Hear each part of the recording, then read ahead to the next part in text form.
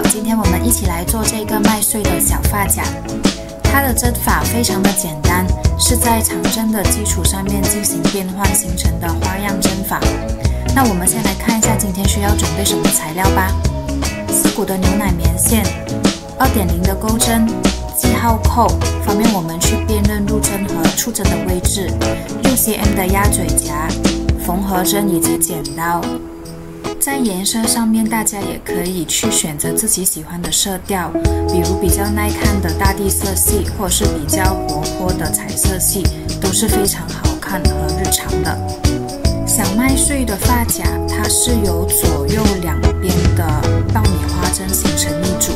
我们一共是需要做7组，来达到6cm 的长度。每一个发夹比较重点的地方是在于爆米花针的收尾，大家可以认真观看一下。我们先从锁针起针的方式开始制作发夹。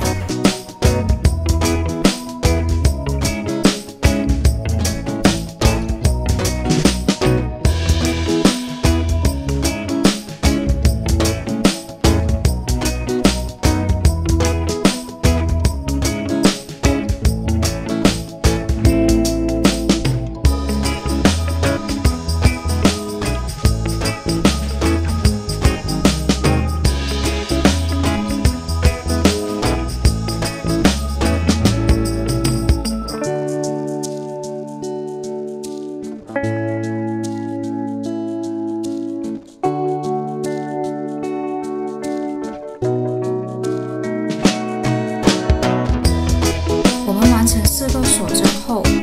钩针挂线像长针这样，我们回到第1个锁针的地方，把线圈拉高至4个锁针的高度，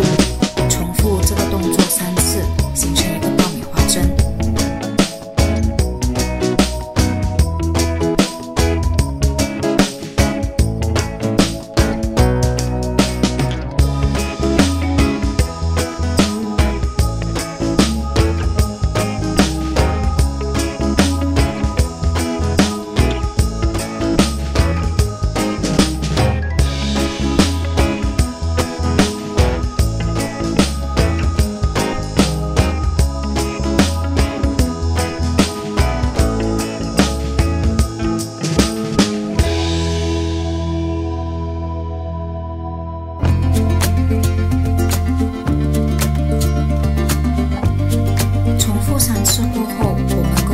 线圈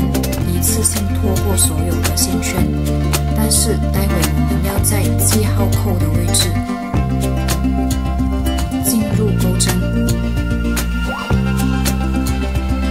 带线出来，钩针上会有2个线圈，绕线一次性拖过，收尾一整个爆米花针。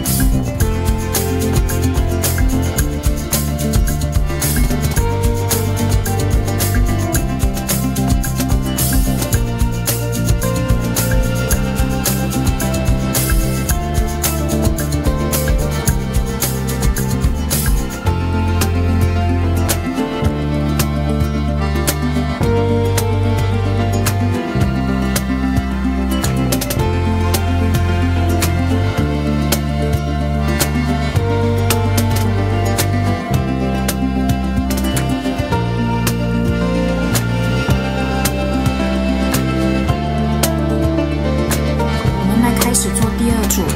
第二组的入针的地方是在2个爆米花针的中间进行入针。首先我们掀起2个锁针，所有的织片向左进行反转，重复同样的动作，完成第二组。